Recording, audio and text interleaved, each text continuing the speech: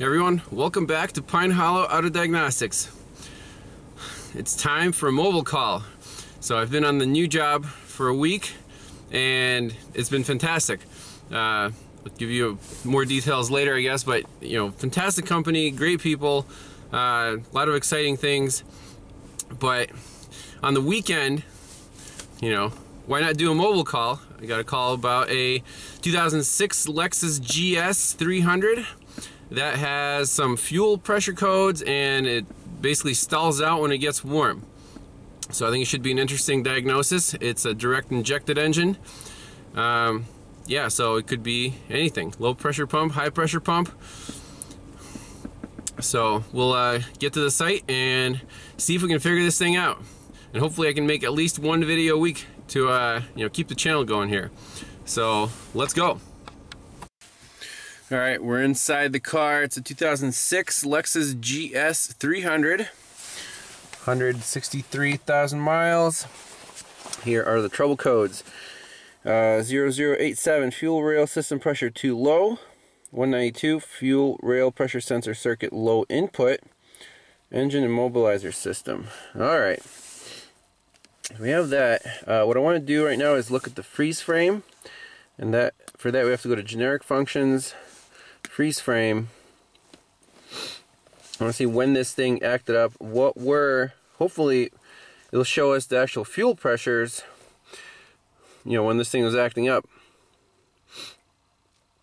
See if we can get those.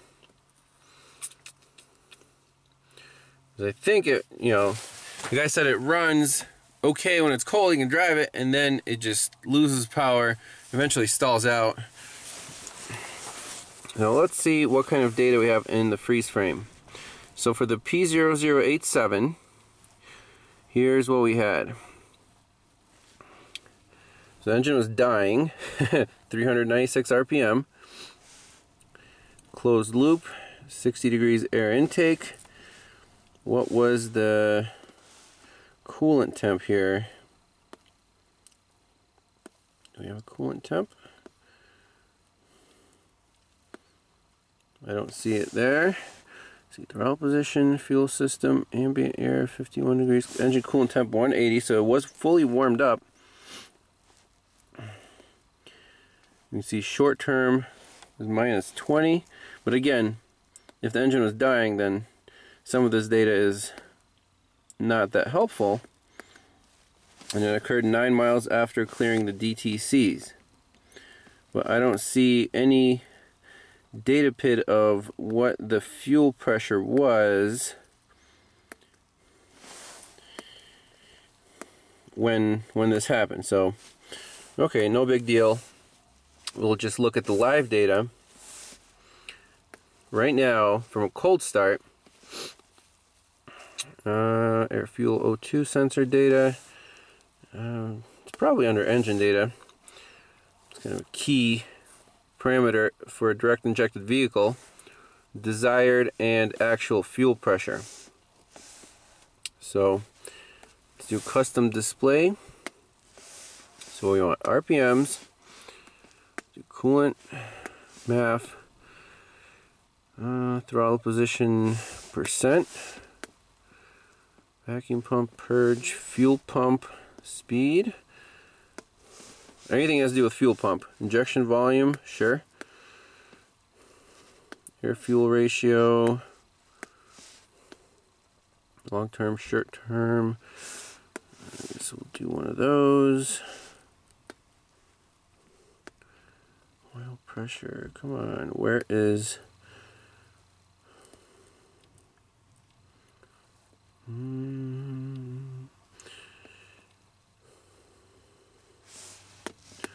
Do one short term. Just focus on bank 1 for now. I'm sure it affects the whole engine.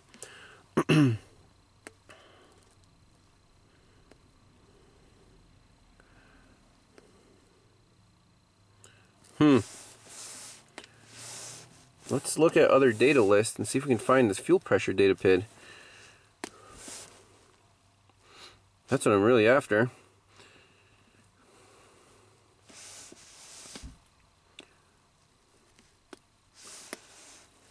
I'm not seeing it there.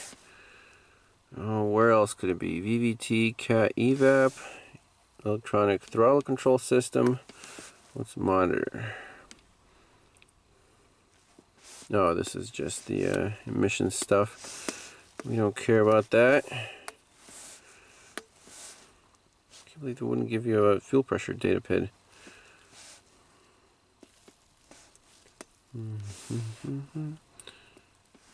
So I'm not seeing it. All right, let's go back to engine data.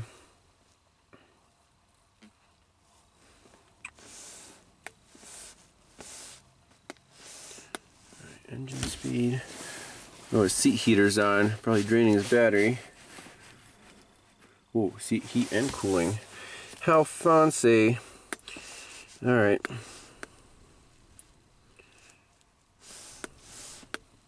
I'm like, oh, it's feeling kind of warm because outside right now it's like 20 degrees and dropping really fast. Yesterday it was like a monsoon. It was almost 60 degrees Fahrenheit. And now it's back to winter.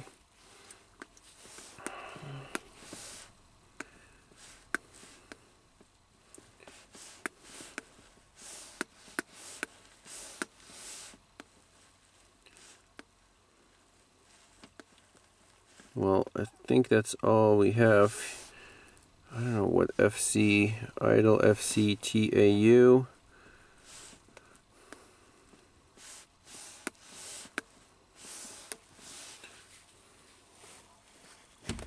Alright, let's start this thing up.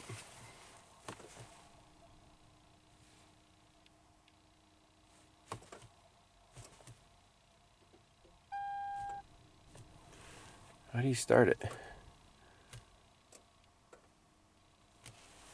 What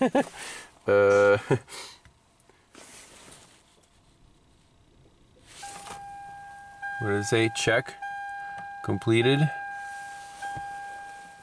Foot in the brake.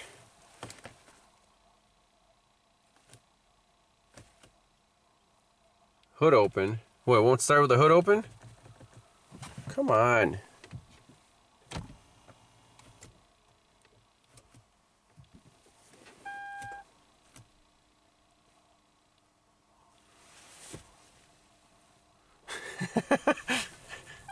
Guys, I don't know how to start this car. It's a no crank. That's ridiculous. Well, let me figure that out first.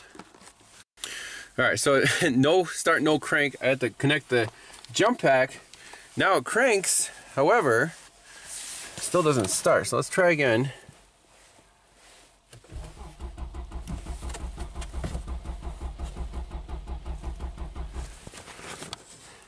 Interesting. Alrighty, and the fuel pump data PHAD here. It was on for a while. Fuel pump speed control. Let's see if this fuel pump is actually coming on. Let's see. Exit out of here. Oh boy. Let's see if there's a bidirectional control here. Functional tests. No fuel pump on off. Okay.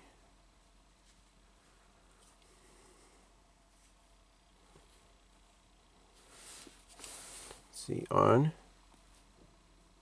I can hear it. Off. And we have half a tank of fuel according to the fuel gauge.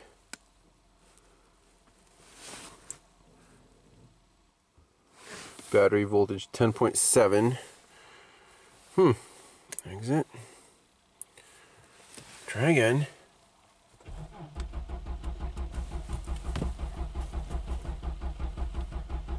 Nothing, huh?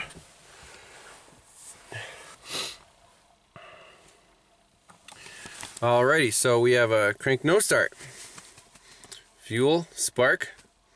Well, I wish we had a fuel pressure data PHAD. I'm gonna have to look for one, and we'll be right back. Alright guys, I hooked up the Autel just because the Snap-on was not giving me a fuel pressure data PHAD, and our battery voltage is dropping, and our scanner is off. Oh man, working in the cold sucks. Well, sometimes you got to get the real jumper cables out. All right, now we have a nice bright screen on the scanner. Let's see the codes. 0087, 0192. And we have a 335 and a 340 camshaft position sensor circuit, crankshaft position sensor circuit. Oh, what else? Everything. Holy mackerel. Okay, so yes, erase that. Okay. Let's see if we can find a data PHAD for this fuel rail pressure sensor. All data.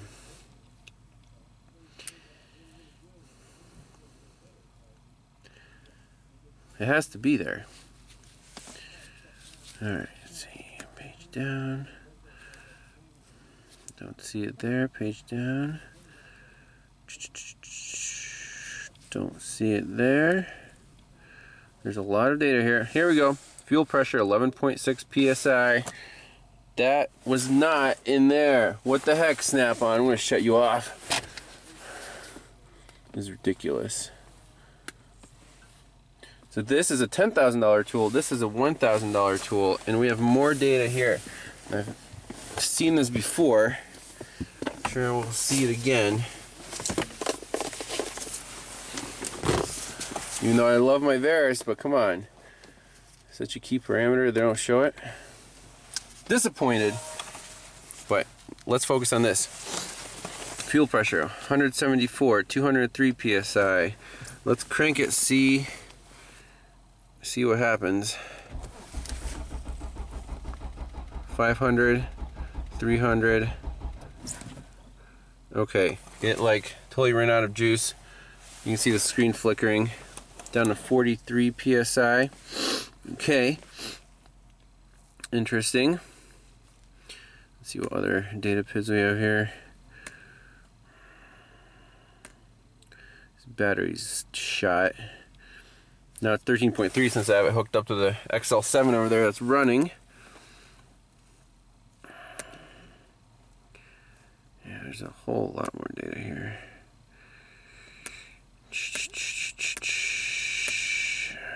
Man.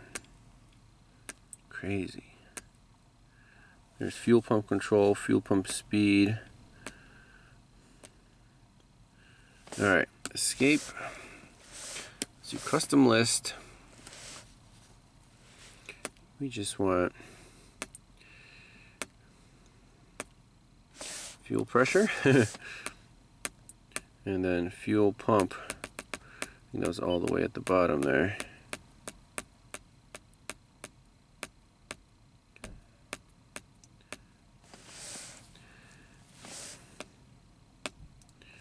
Oh, come on. Fuel pump speed control, fuel pump speed status, okay.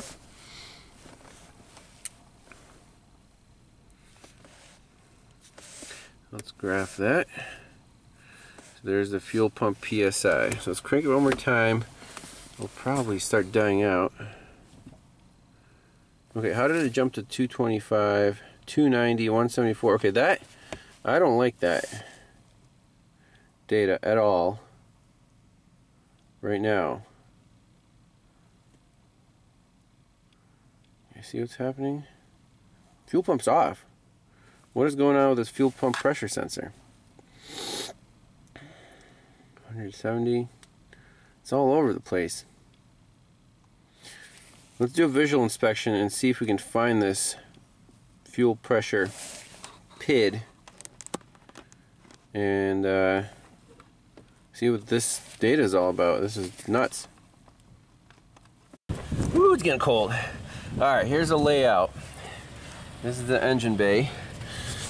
Here's the fuel feed line, comes up here, right here to this hose. That comes over to our, this is the high pressure pump. It's driven off of the camshaft.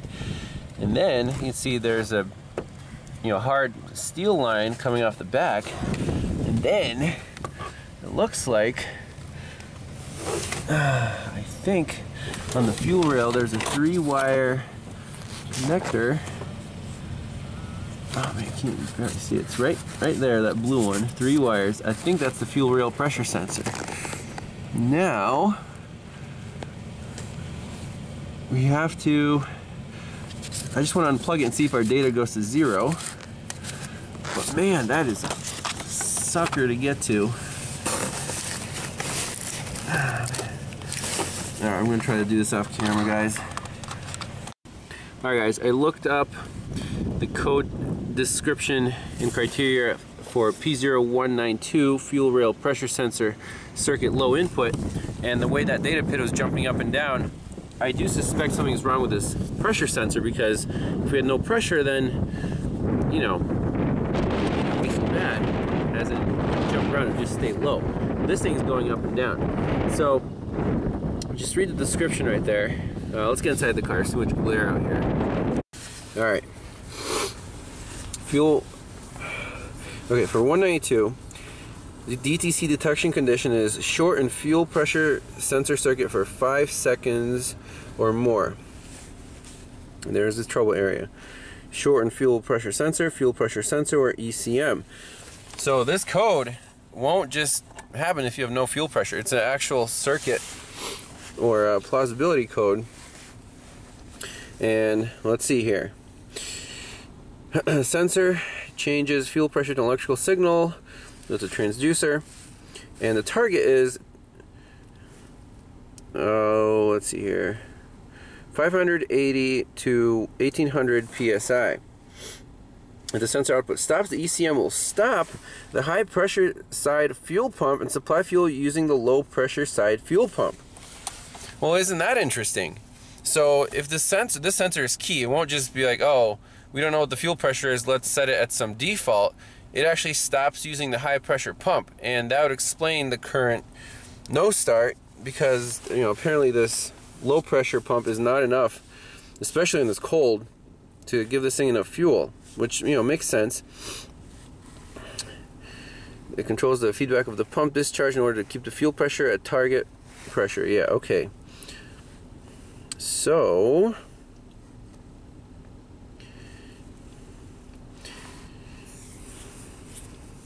these DTCs are set if the fuel pressure sensor output voltage is out of the standard range, and they stand for an open or short malfunction of the sensor circuit. So we have to check this sensor. I want to simply unplug it and just see if the scanner goes to 0, and that will basically verify that the at least the signal wire is good. Then we'll have to check the 5-volt reference and ground.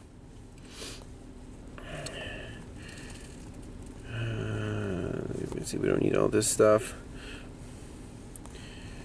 I had a nice graph here of this, the signal voltage versus, there we go, versus the actual fuel pump pressure. There should be a nice linear response. So now we have to see where this thing lives.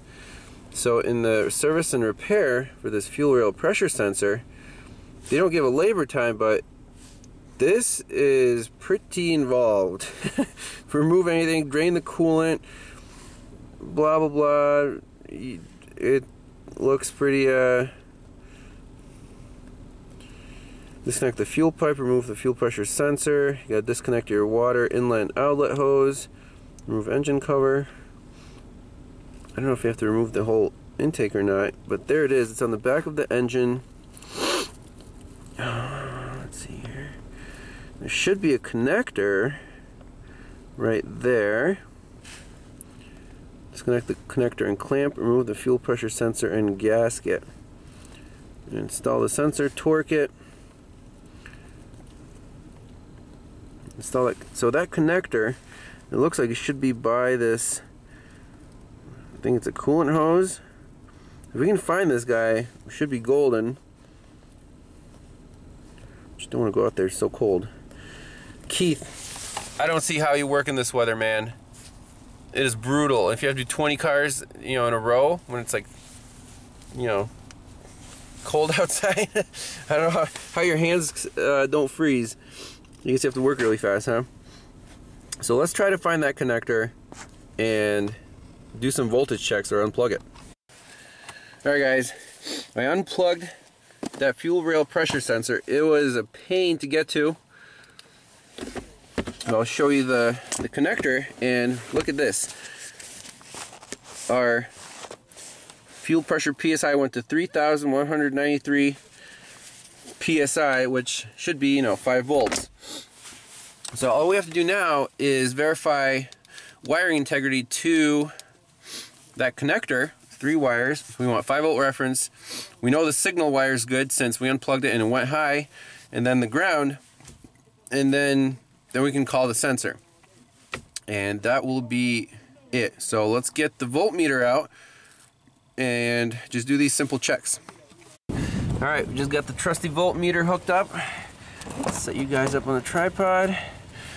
So 3 wires here. The connector is way in the back. I can barely reach it, but all we need is make good contact. So you guys can see that right there. We got 5 volts on 1 wire. There, that's better. The next one, middle wire, got 4.9 steady. Last wire should be a ground, 38 millivolts. No, that's not a good check. We should check it with a loaded circuit, make sure that stays low when we hook up a little test light. Alright, test light connected to battery positive, make sure it works, and now all we want to do is touch it on the voltmeter pin, make sure it lights up, and then the voltage doesn't go up too high. So that's still at 36 millivolts. I'm going to touch it real quick.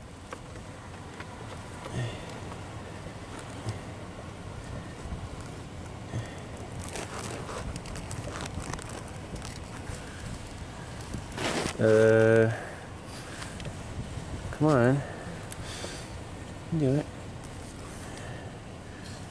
Why is it 36 millivolts still? Let's see, make sure test light works. Oh, it doesn't work when it's not connected. There we go. I bumped it with my elbow.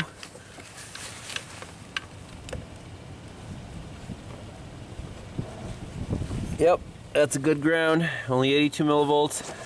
Test light's lit. So final diagnosis is the fuel rail pressure sensor is malfunctioning and needs to be replaced. Now I gotta give the customer a quote to do that, but that's it for the diagnosis. So thanks for watching, stay warm, see you guys next time, bye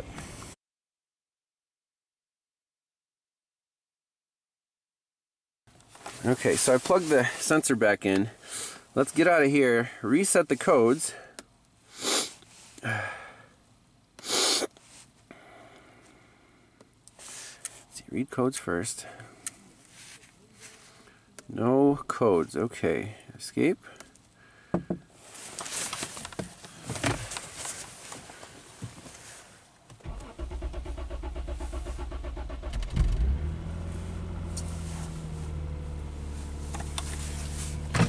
I fixed it! No, on the part. Yeah, what's the part? Yeah. Well, unplugging that sensor and plugging it back in, the car starts. Okay? So let's go back to our custom list for fuel pressure.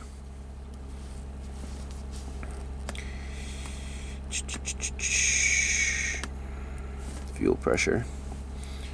All right.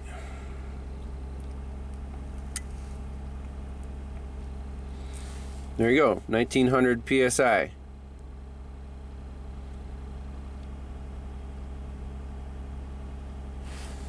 And it's pretty steady. You can watch the graph. Rev it up a little bit.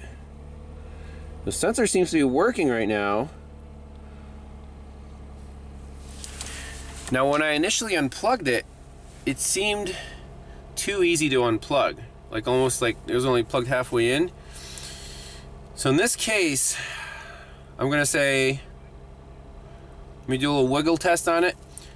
Tell the customer, drive it for a little bit. If it starts acting up, you'll need the sensor. If it doesn't, then for some reason it was plugged in kind of wonky. So we'll run for a little bit, let it warm up, and then, you know, see where it goes. All right, well, we're back at the shop after the diagnosis on the Lexus, and well, it was kind of open-ended, right? We plugged the sensor back in, and the car started up. The customer drove it to my shop because, you know, while it's still running, might as well get it to the shop and then replace the sensor here. And it ran perfect. No code set, you know, great power. Everything seems to be perfect. I just took it for a test drive. Again, monitor the fuel pressure data. Beautiful, no dropouts, no anything. So right now I'm thinking that actual connector on the pigtail wasn't plugged in all the way. It wasn't clipped in, because when I found it with my hand, it kind of came apart. I didn't have to press the tab and, you know, fight it. So I think that's the whole problem here. It was for some reason that connector was partially unplugged, and it was, you know, making and breaking contact, and eventually just caused the whole issue. So in this case, I want your opinion. What would you do if you were a shop owner? Would you still recommend replacing the sensor? Because this is, you know, the prices here I'll look up, but the customer already has a part. It is a genuine Denso part. He just wants me to put it in, and, you know, the labor time wasn't clear, but it says drain the coolant, take apart like the top, whatever, coolant pipes. So I quoted him $200 on that, and, you know, he's willing to do it. However, if the only problem is that loose connector, should I still replace the sensor? I say no. What we're gonna do is, it's gonna sit overnight outside, gonna cool down. If it fires right up in the morning and it drives perfect for, like, you know, 10 miles, warm it up all the way, then I'm gonna give the car back to the customer and tell them that's it, you know, just a diag fee, no parts or labor required. I think that's the most fair thing to do, because right now the car runs beautiful. So I guess tomorrow morning we'll do a final shot of how it runs, and that's it. So hopefully this thing is fixed, and I don't know, I guess he got off pretty easy. Alright guys, thanks for watching. I'll see you in the morning. Well, it's the next morning. We had a deep freeze overnight. It got down to about 2 degrees Fahrenheit, which is like minus 17 C. So the Lexus is well chilled, and we're gonna take it on a test drive. We'll see if it starts right up. We'll monitor the fuel pressure and take it on a, you know, extended, like at least 10 miles, warm it up all the way, and see if we have any issues. I don't think we will, but this is gorgeous today. Cold but quiet, and 100% sunny. So let's plug in the Autel, crank this bad boy up, take it for a spin. Oh man, I hate leather seats in the winter. Even if they're heated, they're just not cozy. All right, let's see if we can. This thing will fire up.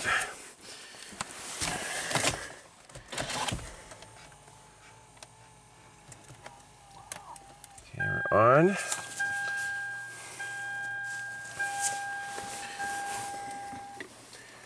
These wires look really stiff. Get out of the way here. The boot time on the Autel is actually very impressive compared to some fancier tools. And I can't believe that this thing displays more data than the Snap-on. And I've had that happen multiple times. And, well, that just proves that there's no one perfect scan tool. You need to have several options. If one doesn't work, just try another one. I think Eric O and Keith would definitely agree that one scanner does not cut it. Alright, let's see. Read codes.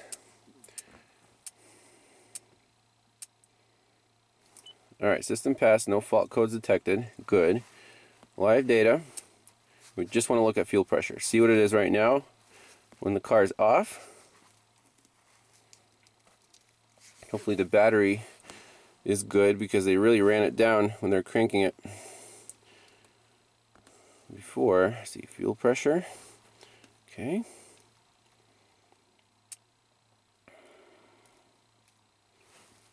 Graph that. I wish I could change the time scale there, but I got 36 psi. Here we go. Sweet. Cranked right up.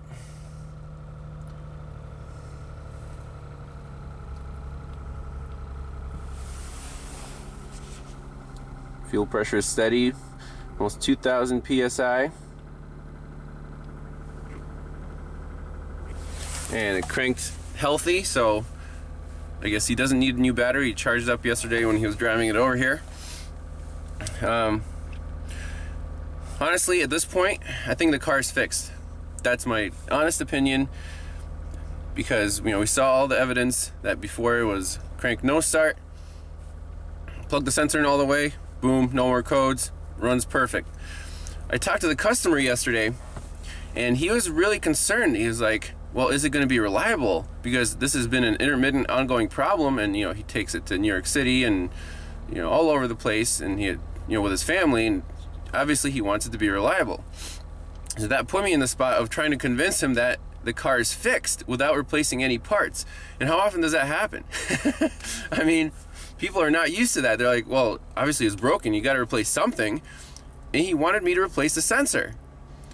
But at this point, that would be the wrong thing to do, because you start replacing parts. This sensor costs $300, and from the dealer, plus a little markup, whatever.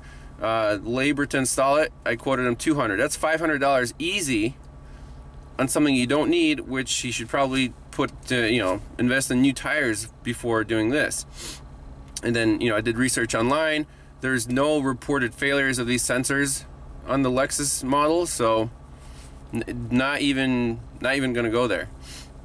And I'll give him a guarantee. I'll say if it acts up in the next 2 months, with the same codes, I'll waive the labor fee. I'll install the sensor for free. Obviously he'll have to buy it, but that is how confident I am in my diagnosis, and hopefully that'll make him feel more confident, and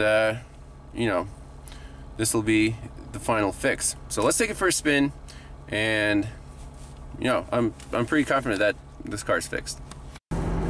So we've gone about 10 miles. Car is driving absolutely perfect. No glitches in the fuel pressure at all.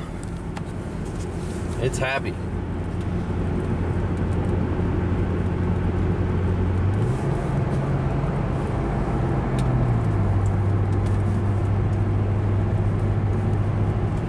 Can't even feel the speed.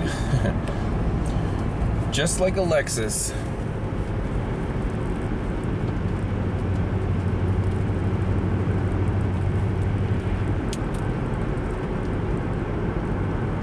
Definitely didn't get much snow this winter. I don't think we're gonna get much more after this.